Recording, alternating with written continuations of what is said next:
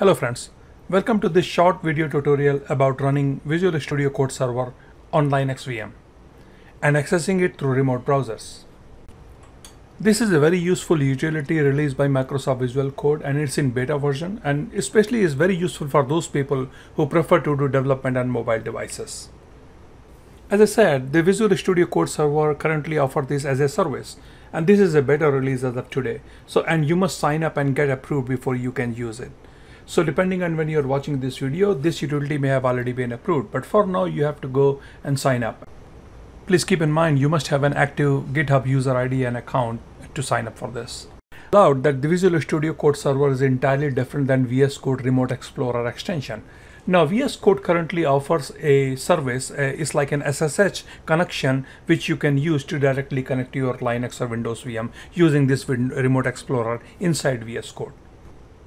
This type of connection is very similar to connecting using a Windows or Linux terminal through SSH.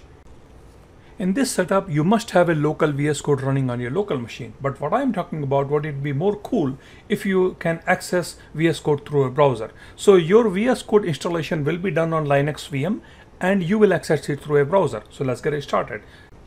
Alright, so just Google Visual Studio Code Server and first link, it will take you there. Here you will find entire documentation how to set up your VS Code server, and it's very easy. It's just only basically 1 or 2 commands, that's it. And in case if you get into any issue or any troubleshoot, any help, please go through this link and it will definitely help you out. Alright, so in this case, as you can see, I'm going to set up this VS Code server on my Linux VM. So first part, as this document says, you have to install this utility. So wget, I'm just going to copy this command and let's head out to our Linux terminal window.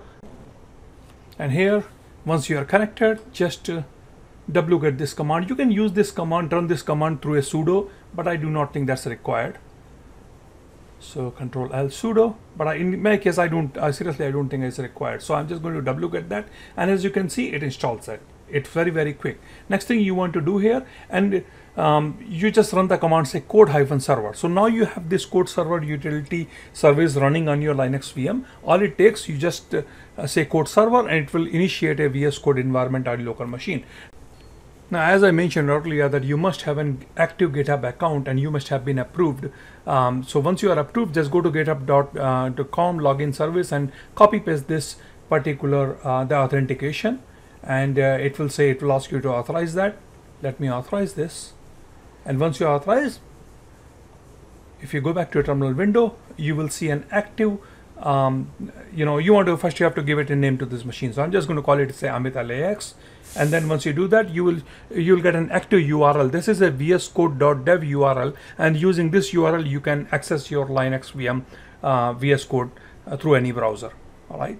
So this is different than using SSH or using your VNC code to access your server. This is you are directly accessing your VS Code server through a browser, and it could be any browser window. It could be your remote iPad or any remote devices.